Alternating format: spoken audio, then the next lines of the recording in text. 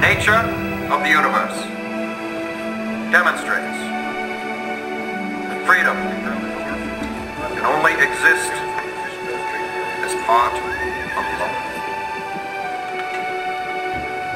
Pardon me, Professor Chamberlain.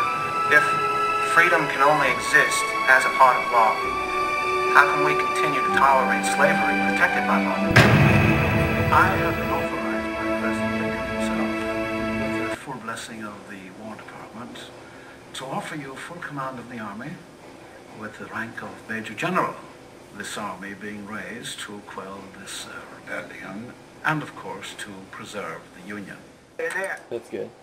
The bayonet must be for the Virginian what was for the Macedonians. If the Yankees once dare set foot in Virginia. To serve your country. Anchor on the north, let them Good. Still. No, Mr. Ware, I cannot read it. Oh, boys! We're going to weapons!